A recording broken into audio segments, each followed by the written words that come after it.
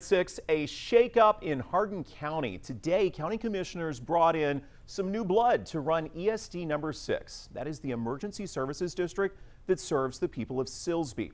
County commissioners appointed 3 new people to their board of directors. Good evening, Southeast Texas. I'm Jordan Williams. It's good to be back with you tonight.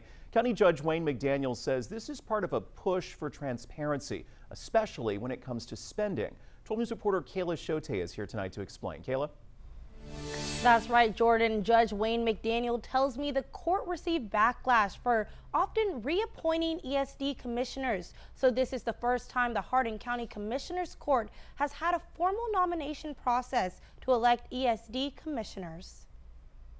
I think the citizens of Silsbee are going to see excellent service out of their ESD going forward. Hardin County commissioners voted to approve 3 ESD number 6 seats today. Commissioners wanted to bring in new blood to improve services. Not that it's been terrible in the past, I just think we're going to improve things. Tommy Bartosh is one of the 3 new commissioners. Definitely have some big shoes to fill. I'm personal friends with some of the guys that were on there, and I know they've done a great job.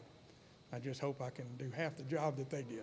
ESD number 6 provides fire and EMS services to the Silsbee area. The ESD commissioners are in charge of budgeting, all the operations and spending. Bartosh feels prepared for this new role. Emergency coordinator for the city of Silsbee almost 20 years.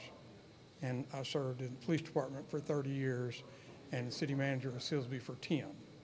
So I have a lot of knowledge of budget, had a lot of knowledge of the emergency services.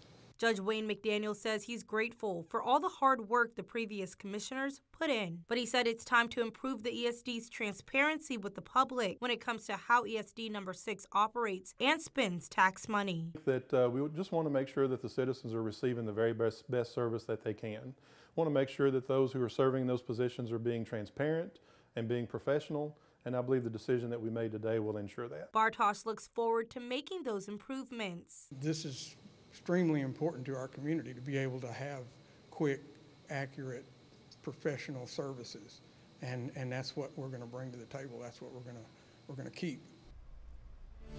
Also today, for the first time, Hardin County Commissioners Court appointed leadership for ESD number 7. That's the newly created district that serves Votah and Thicket. In studio, Kayla Shote, 12 News. All right, wishing those